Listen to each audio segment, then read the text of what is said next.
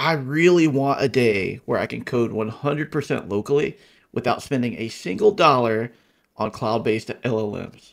I know I'm pretty far away from that, but today I took that challenge on specifically because you can see I'm logged into it right now. This is my framework desktop. You can see here that I have 96 gigabytes of memory allocated to VRAM. I am currently using 79 point something of that with the GLM 4.5 Air model. So today, I took on the challenge of using just local models for coding. I wanted to see if it was possible, if it would be a pleasant experience. Here is my framework desktop. My desk is all scratched up and everything, the one that I have it on, but this is now my dedicated LLM server. I have the 128 gigabytes of unified memory. It's a little bit different than that because of the way you kind of allocate it in BIOS, but I have 96 gigabytes of that allocated to VRAM manually. I have 32 gigabytes allocated to system, and it's got about 256 gigabytes of memory bandwidth, which what we're going to see is the limitation on this model is primarily going to be this memory bandwidth, unfortunately. I also had a Windows RTX 5090 that I ran all day today, which is the computer I'm recording on right now. But my goal was I can run slower, bigger models here, faster little models like Qwen 330B at like 80K context. So I can do my direct coding with this one, knowing that I'm going to be doing a lot more manual coding, totally fine with that. But my goal was I want to have just some longer running tasks here. I wanted to use big context, bigger models. So I started going down and trying to figure out what models I actually wanted to run. And I came up with Qwen 3 Coder 30B Q8 underscore K underscore XL. I wanted to get 200K or more context in. And then I also wanted to check out the ByteDance OSS seed model, the Q8K underscore XL. And I did a Q5 version of that. And I also wanted to test out GLM 4.5 Air and, of course, GPT OSS 120B. Now, I'll talk a little bit more about these models in particular, but really what I wanted to do was prove that I could pleasantly code with local models only, given that I could use like my Qwen 3 Coder 30B A3B on this machine and actually be able to get like fast TPS and then bigger, slower ones on my framework desktop. And you could see how much slower it is here, for example, ByteDance OSS seed. Now, this isn't currently in LM Studio, so I had to build llama.cpp to get this to work. It could be a configuration or something that I don't have right, but I was only able to get about 5 TPS at any sort of large context there. Now, the mixture of expert models, the non-dense models. Dense models are the ones that are not like MOE model. Actually, I can get pretty good speeds. We're getting like 40 TPS here. We're getting 36 TPS here. The thing that surprised me, though, is I was able to get about 16, sometimes I could get up to 18 tokens per second on GLM 4.5 Air. But there's some problems with GLM 4.5 Air, which I'll talk a little bit about in a minute. So my goal was this one I want to run in root code because my assumption is that it would be really good at prompt-based tool calling. You can see how I have this kind of loaded in here. At this particular one, I'm only using 49.6 gigabytes of memory here. Now, settings are so important. I learned so much about how to set these things up because I was trying to optimize for speed and memory consumption here. So I want to talk about a few things that I think are more important than I originally gave them the credit for. First off is the evaluation batch size. Prompt processing is a big limitation on the framework desktop.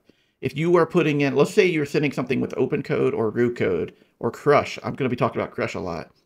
That initial prompt is kind of large and it can take 2 minutes, 3 minutes, sometimes longer for it to process. That is a long time.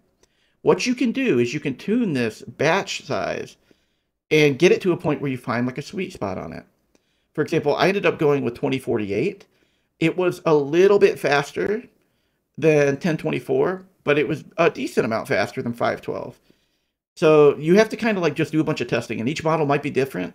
So basically what I would do is I would have a big prompt to go in, and I would see how long the prompt processing would take. I would change the evaluation batch size, and I would try again. I even tried it as high as like 4096. The other things that are incredibly important, which I talked about again in the past, was really flash attention, K-cache quantization, and V-cache quantization. There's some nuance here.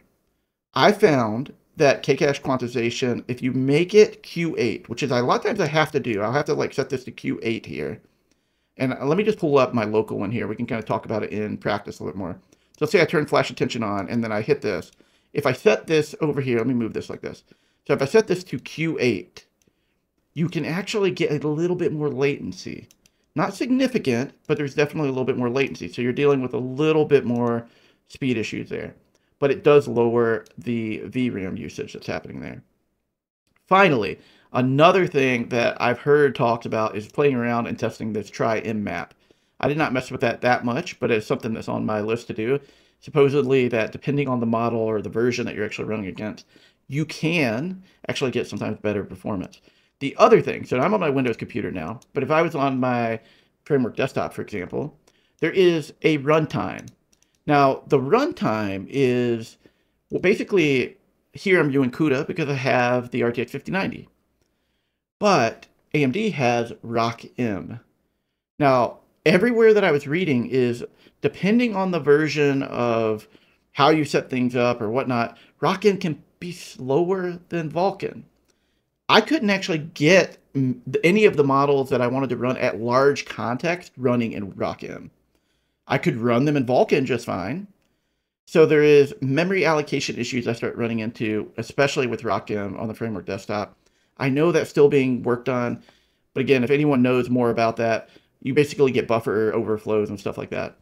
So I ended up running the Vulkan runtime, which actually doing research, reading the forums and stuff, I found a lot of people were saying they got better performance with, which, you know, if we could get better with ROCm and that was wrong in some way, I'd be totally happy to improve that. Now, my initial pain that I want to talk about, I decided I was going to start the day with GPT OSS 120B. And it's slow, especially when you're processing a ton of stuff. So I was trying to run this in the agentic coders, like, you know, the way that I'd want to do this. I'd actually want to run this in like open code and do stuff. But it just started like duplicating code. Like I had these two functions here. It decided to add them, I guess, double them up. It kept adding them. I'm like, okay, kill that. I don't know what you're doing here. So just really odd behavior. And it's tough because my main objective going into this was I was going to have planning and larger things happen slowly because I didn't care about the speed of that.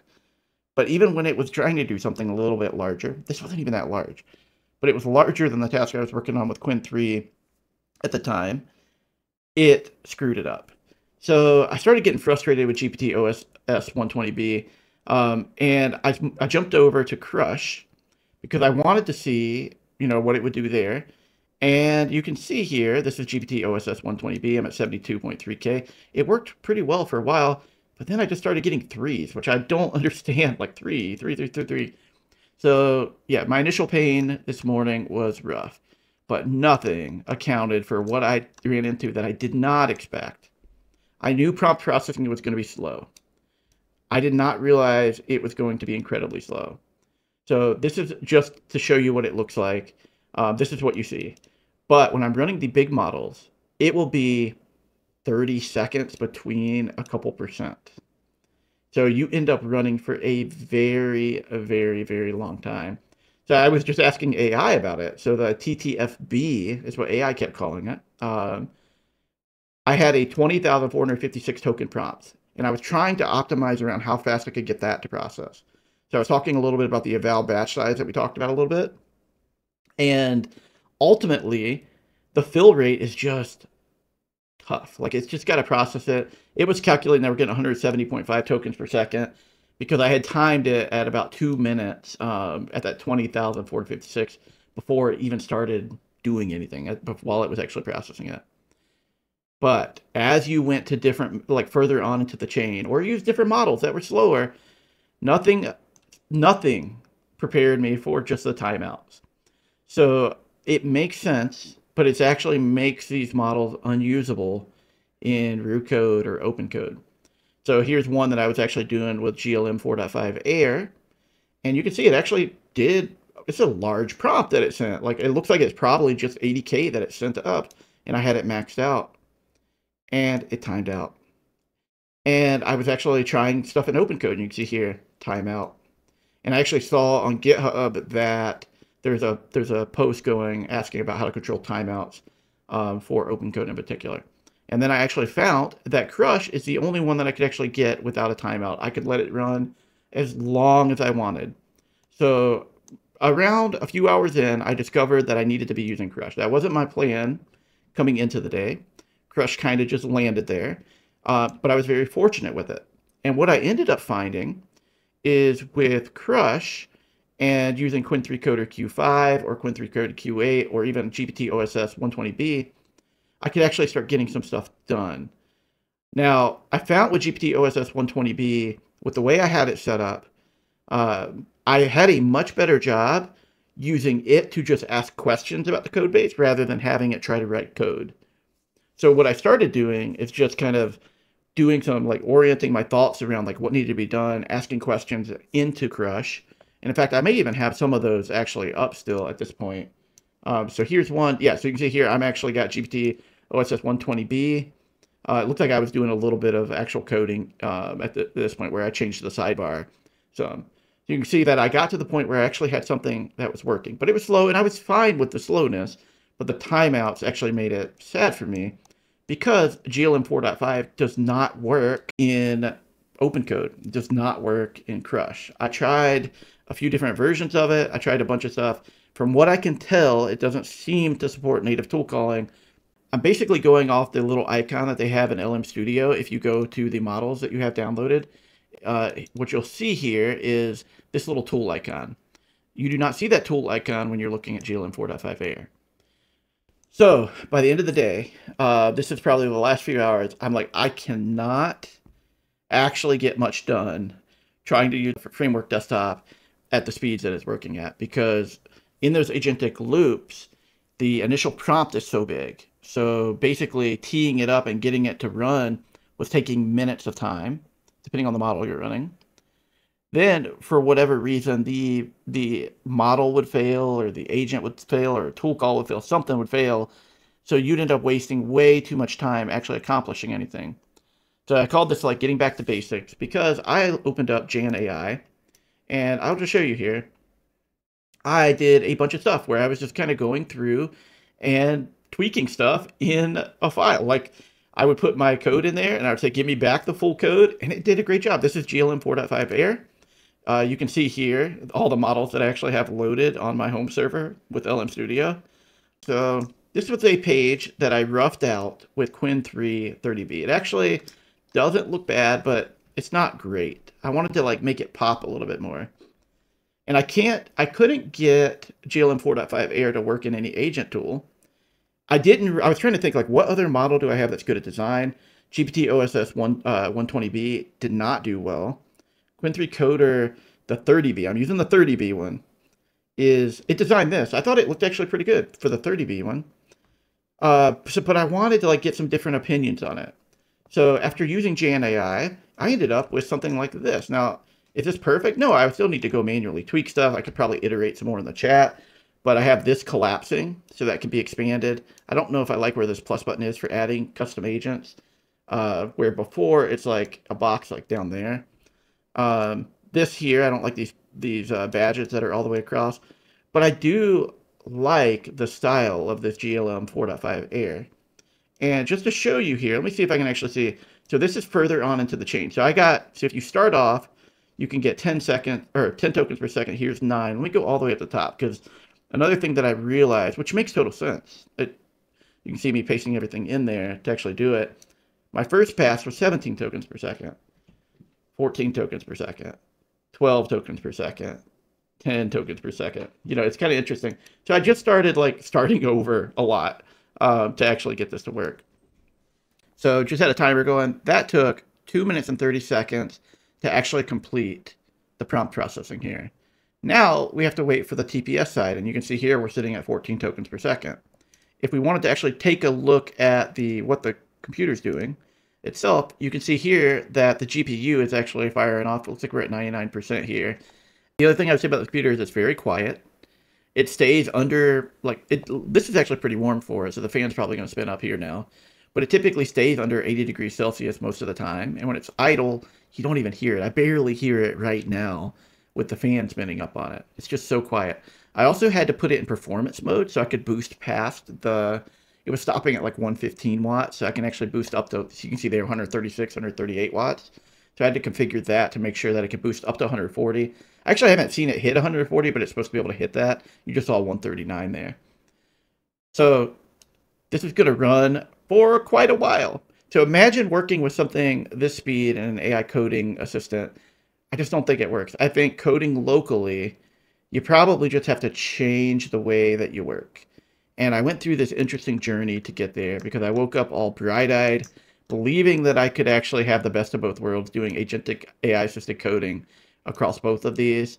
And I proved like really clearly in my mind that I can do stuff here pretty fast, but I'm very limited by what that model can do.